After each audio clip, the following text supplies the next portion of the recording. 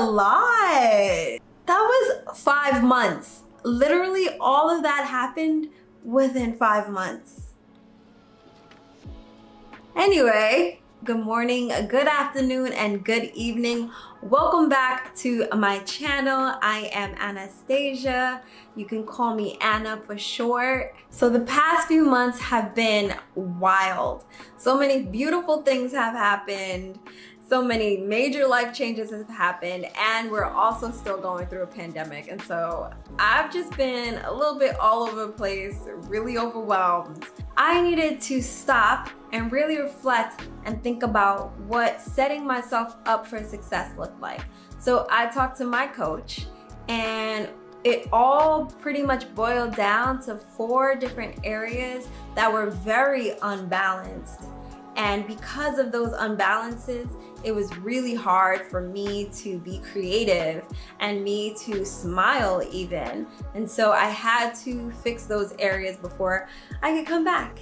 And I gotta tell you, I'm still overwhelmed, but I feel much better, much better. All right, so let's talk about those 4 areas.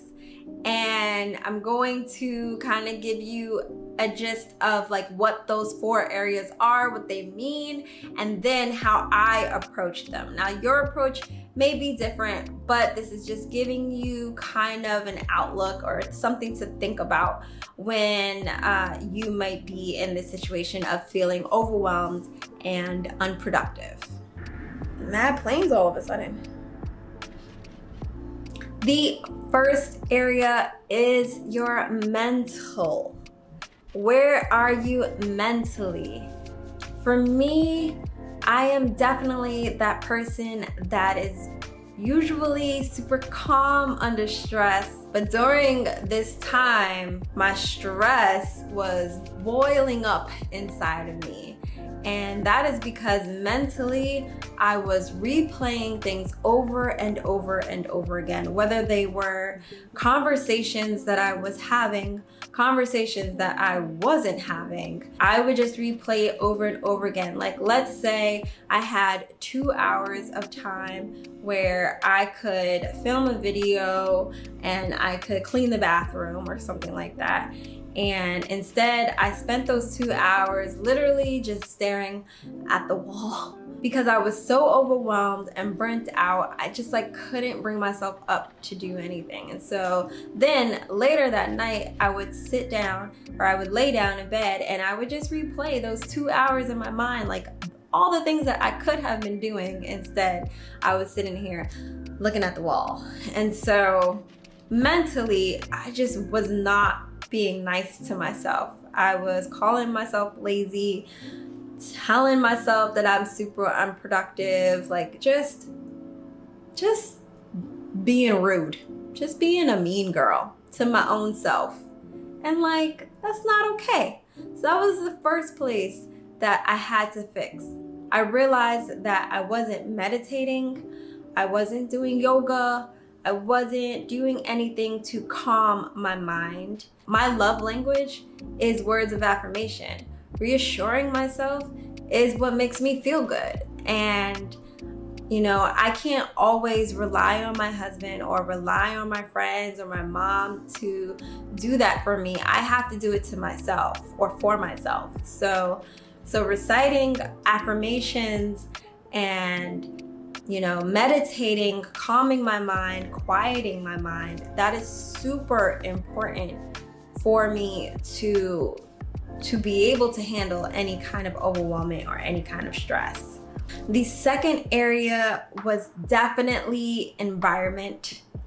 My environment plays a big role on me and my mental space and how I feel every day. And moving into this apartment was a big one. I like completely switched up my environment. I moved from New York to New Jersey. I moved in with my partner. I had to downsize. I definitely had to be a little bit more minimalistic.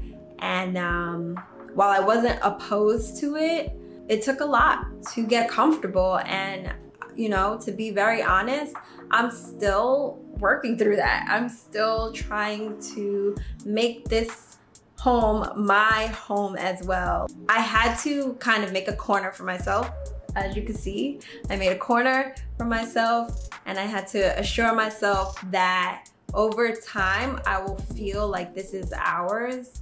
But that process of moving into someone else's space and making it our space is a long one. And we are still learning to live with each other, learning to bring our styles together. But that was something that was very unbalanced that I had to address before I could feel creative. A clean space means a clean mind.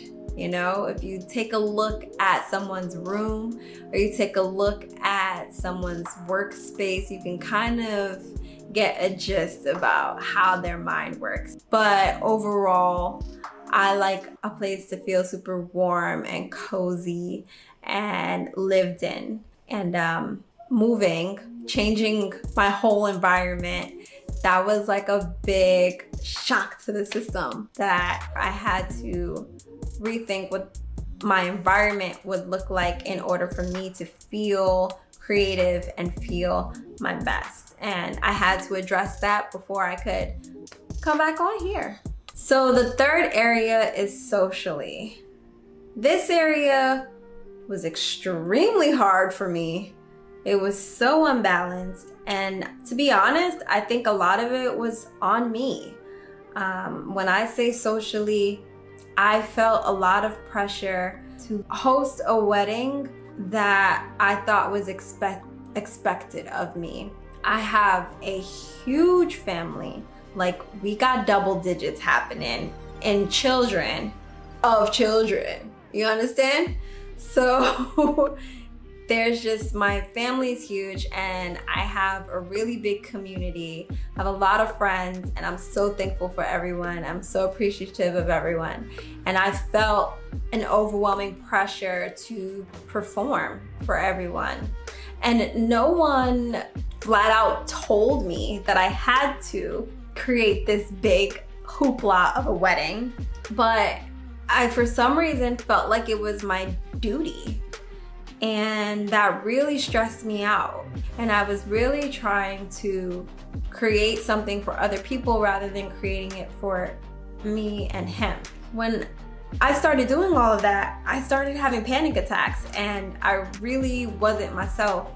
And that overwhelming feeling became something different.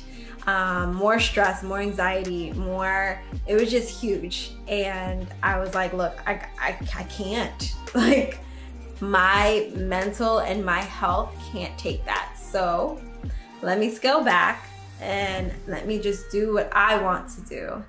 In the end, everyone was just so happy for me, as they should be. And it took me a while to get to that place, but once I did, the process started to become more fun and more authentic and more genuine. Yeah, that was a big area that was super unbalanced and didn't allow me to work. It didn't allow me to fix up my space. It didn't allow me to do a lot of things because I was so hung up on trying to be something that I was not. So socially, I had to take all of what society says that we need to have, and I had to really focus on what I wanted and keep that as like my guiding light. And that leads me into the fourth area that was very unbalanced, and it was spiritual. Through this time, I've had to make so much adult decisions, like so many adulting decisions back to back to back, and I stopped trusting myself. I just was unsure about a lot of things, and that's not like me. I am 34 years old. Like, I have been doing this adulting thing for a long time, and for some reason, maybe because it was all back to back, the world is a different place, and there was just a lot of changes that was happening, but I really did not trust myself. And so I had to figure out how to come back to me. I had to ask myself, how does this align with, my spirit, my beliefs, what I feel is true to us? And I had to keep coming back to that over and over and over again. In the midst of all of this, I decided to just throw everything away and just focus on one thing at a time. So when it was wedding, I focused on the wedding, and I literally just said, forget the rest of this stuff. I'm gonna just keep my focus here on the wedding.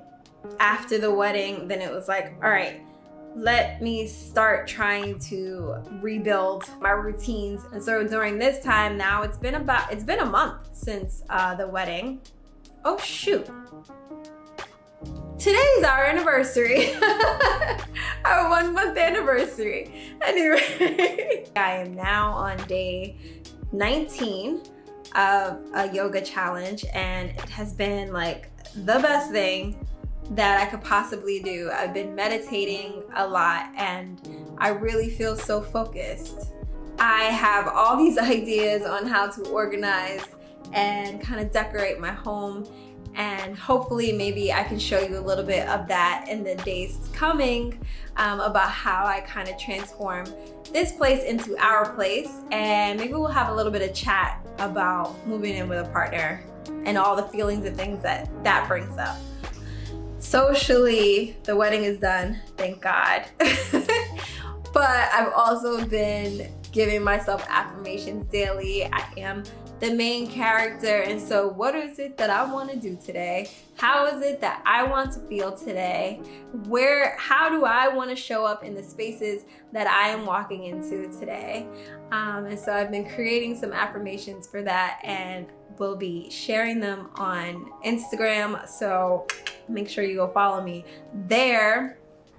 And then spiritually, I've really been running everything through my value system. Every decision that I make, I line it up with my values, see which ones that it falls under. There's been a lot of journaling that has been happening, a lot of coaching sessions that has been happening. Coach, if you're watching this, hey, thank you so much. We've gone through a lot during this time, and I've really been taking care of, reflecting and seeing how these situations trigger me, and then being able to address them in that way. And so I encourage you, if you are feeling overwhelmed, or if you're even feeling just unproductive, you're feeling like, damn, I need like a little kick in the ass, just assess these different areas of your life that you're able to go at it with a clear head and as stress-free as possible. So set yourself up for success. Think about these different areas, how they might be affecting you, how they might be helping you, and then go on and prosper, my friend. Go on and prosper. I hope you were able to get something from this video today. I know it was kind of long-winded, but I hope it was clear. Let me know if you have any questions down in the comment section below. Make sure you give this video a like, because that will tell the algorithm to share. Thank you so much for joining me in my little corner of the internet. It's been real, and I will see y'all in a few days. Bye.